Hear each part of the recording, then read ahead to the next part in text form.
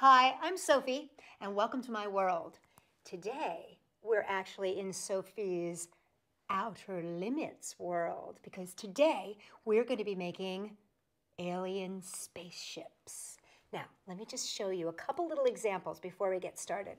Now, this one, as you can see, these are made out of all entirely recycled materials. This one, he's a little lost in space. He's looking a little confused. He's got a bottle cap for his steering wheel. He's got a disc, a CD disc for his base, and he's got his glass dome. This one, as you can tell, she's a little more sassy. Now I'm going to show you how to make the basic spaceship, but as you can tell with all of these little examples here, you can go crazy with your imagination with whatever you have around the house to glue on as embellishments. But to make your basic spaceship, you just need a few things. The first thing you're going to need is you're going to need one of these old, used, no longer in service CDs. Now, kids, make sure that you check with your parents. Don't go taking their Adele CD or you're going to be in big trouble. Then you're also going to need one of these domed drink cups. Now, these you can find, they use them for like specialty coffee drinks and those frozen drinks. These are fantastic and fabulous to use for the domes on your spaceship. I'm going to be using 2 puffballs, 1 small, 1 large. And then I'm also going to be using for my eyes 2 black beans. Now, the reason I like to use the black beans is because they've got that kind of slanty look that gives you that great alien expression. So first thing we're going to do is we're going to use our hot glue gun for this. So adults, supervision, please. We are going to take a little teeny bit of hot glue and put it right here in the middle of our big puffball. And then we're going to take our little puffball and just put it right on top there. Now remember, hot glue guns are hot, so you only need a teeny tiny little dab of it, and you want to keep it away from your fingers. Now here's where it's going to get a little tricky, and you must have an adult to do this. We're going to put 2 little dollops, 1 here, 1 here. These are going to be for the eyes.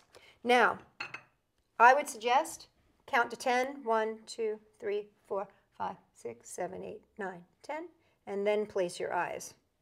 That way, because you're adding something that's so small, if you do end up touching the hot glue, you're not going to end up burning yourself. Your glue stays hot for about 30 seconds, so 10 seconds is going to be a great amount of time. It's still going to give you the pliability and the heat of the glue that you're going to need. Now, I want to attach my little fella. Isn't he cute? I want to attach my little fella right here to my CD. So what I'm going to do is I'm going to make a ring of glue right around that circle. Now, here's where you do want to be very, very careful. If you're putting your little alien on, don't put your hand underneath here, because if you accidentally push some of that glue through, that's going to come onto your hand, and I don't want you to burn yourself. Okay, so I'm going to push him on there. And there he is. He's all ready on his little spaceship. Now, he's going into the outer atmosphere, so we want to make sure that he can breathe. So I have my little dome that I'm going to place over top of him. Now, you can glue this down with hot glue, but because this plastic is so thin, it has a tendency to melt, and I would prefer it, if you have glue dots, that you use your glue dots here. Or you can use regular tacky glue. That works really well too. But the glue dot is going to be specifically sticky and allow me to do something very special, which I'm going to show you in just a second here. I'm going to put 1 glue dot on here, and I'm going to place it right on top of my little alien guy. The nice thing about glue dots is if you get it placed in the wrong place, you can pick it up and move it a little bit. But what I like about the glue dot is that now my lid can actually lift off and go back down again. So if I want to add a little friend, or maybe he's going to beam something up, you can beam it up and lock it in, and there you go. Woohoo! You can even make a game this way if you wanted to. Now, like I said, you can go crazy with the decorations. I mean, you can add everything from feathers for our sassy one over here to really sparkly, glittery stickers. I'm particularly fond of this one because not only is it using a recycled material, but it's using a bit of nature to create this really kind of fun and wonky monster. Don't feed the plants. And I also want to show you this one.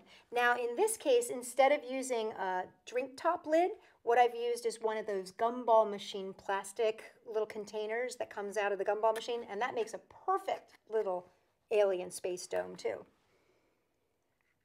So there you have it. Lots of outer space adventures can be had.